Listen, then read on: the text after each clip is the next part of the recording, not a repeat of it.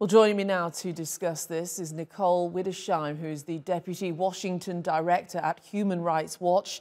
She's also the former Director for African Affairs at the National Security Council, covering the Sudans and Central Africa. Thank you very much for joining us on the programme. While the talking goes on now, is the current ceasefire likely to be relieving the humanitarian position on the ground? I'm not aware that it's alleviating any humanitarian needs right now. It's allowing for foreign nationals to leave and for some Sudanese civilians to get out of the city. We have seen reports that some folks are able to move to collect water or make their way to Egypt or other areas outside the city, and possibly even leave the country. But I'm not aware that true humanitarian corridors have been established.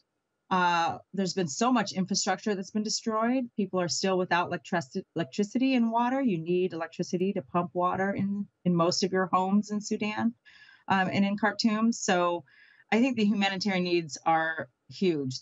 This had a civilian population in Khartoum between 7 and 10 million people, and they've been without water and electricity and under constant gunfire for 10 days.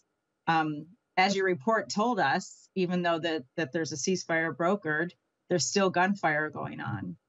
Indeed, and a lot of the focus on this ceasefire. How difficult, though, is the next few days and weeks going to be for people in the capital and beyond there? It's going to be extremely difficult with most of the international community leaving, including those officers that were overseeing development assistance, humanitarian assistance that already was coming into the country for vulnerable areas like Darfur and southern Kordofan. That infrastructure has departed. We know that some donors like the United States and others are pre-positioning support and have stood up disaster assistance response teams in the region, but that's outside the country. So I think it's still going to get harder for civilians. And also, I'm not totally clear on the exact number of how many people are injured. We've seen reports of perhaps over 4,000 or 5,000 people injured, close to 500 people killed. And we know that hospitals have been bombed. We know that basic access to basic health care has not been possible.